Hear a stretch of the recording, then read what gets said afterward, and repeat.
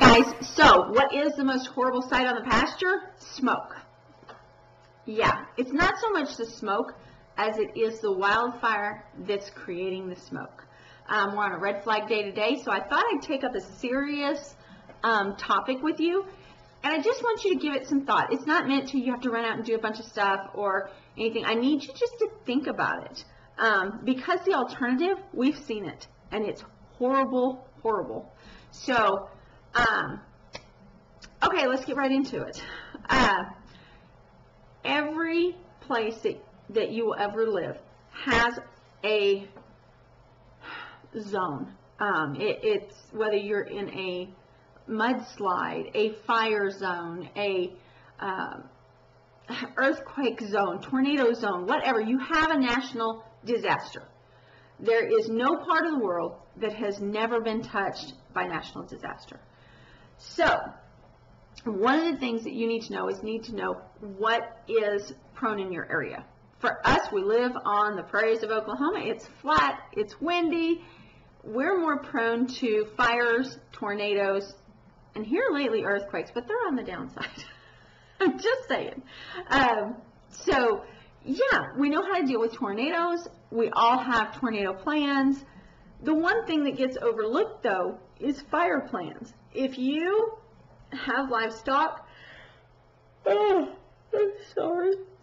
I'm sorry, I'm tired.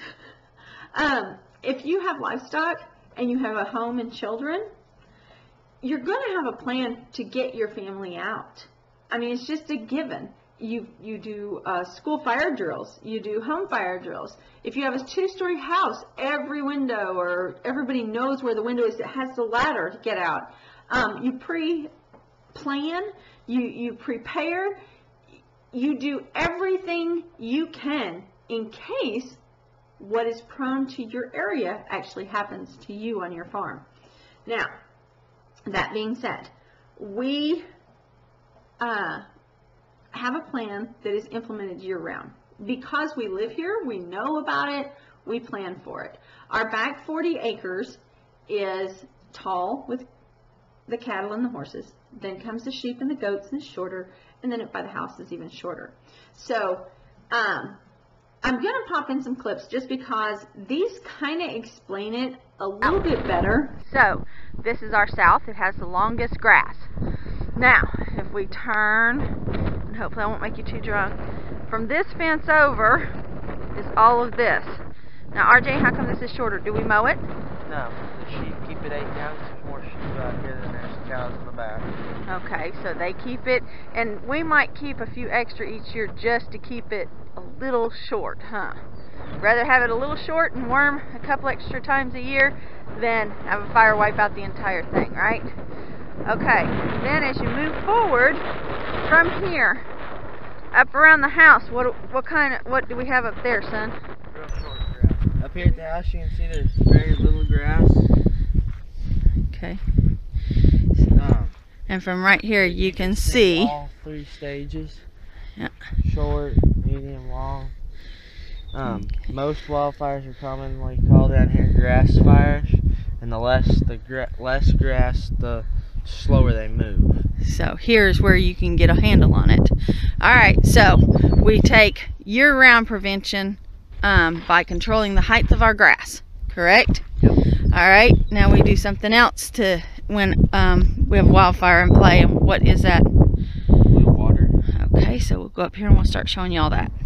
Alright, the second step is water. We put these soaker hoses on the end of our garden hose and stretch them out. Which just the garden hose allows it to go, and we still have it out from over there, but it allows it to go, and we stretch it as far as we can and put the soaker hose part sticking up so there's water up in a V.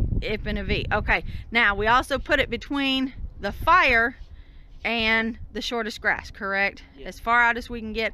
The animals are on the opposite side. Yes. And we do that up here at the house. Now, what is in this front house pen with no grass? Right. The sheep and goats. Everything off the pasture is cleared and brought in here through that west gate. Right here we have 2 sacrifice pens, as we call them. They always have stuff in them. Nothing ever grows. Stuff as in livestock, right? Yes, livestock in them. Okay. And then we also what around them? Water around them. Okay, we don't want anything to flare up. We do feed hay in some of these stalls. We don't want those to flare up. All right.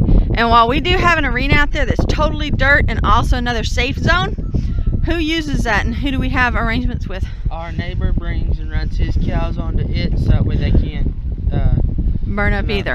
So out here there's another part that we also, while those hoses are out here watering, again the soaker hoses along that side, or even this side, if the wind shifts and it comes from the west, we can put the soaker hoses wherever we need to.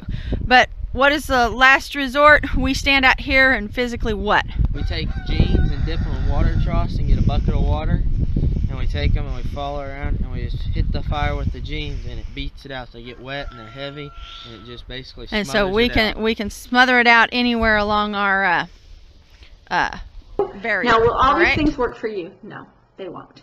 Every farm and every pasture situation is different. If you live in timber lying like ridges and that, is our plan going to work for you? No, it's not. You have all the trees, you have all the leaves, you have other things you have to deal with. What I will tell you is talk to your fire department, talk to your extension agents. Those two things can tell you the best scenario, the worst scenario, even the fire department response time to your area. Make sure that you've called 911 and gave them directions to your home and let them know that you're there. Let them mark you on the map. In a national disaster, even if you have a bunker, if nobody knows you're there, they're not coming to dig you out. So letting 911 know you're there, number one, is of the utmost importance. Number two, be prepared to take responsibility for your livestock. There isn't people that come, if a wildfire rolls through and all my livestock was out there, and God forbid, I don't even want to think about it, they all perished. The ones that are laying there weak, whining, and still alive, it's my responsibility to take care of that. You can't call a vet. Unfortunately, there's only one way to deal with that, and it's not pretty. And me, as the owner, would have to do that. It's not about euthanasia. It's a horrid sight, and it's not something I ever wanted to deal with. So we have plans. We ask that you just evaluate your property, evaluate what you have, and know that you can at least attempt to take care of things.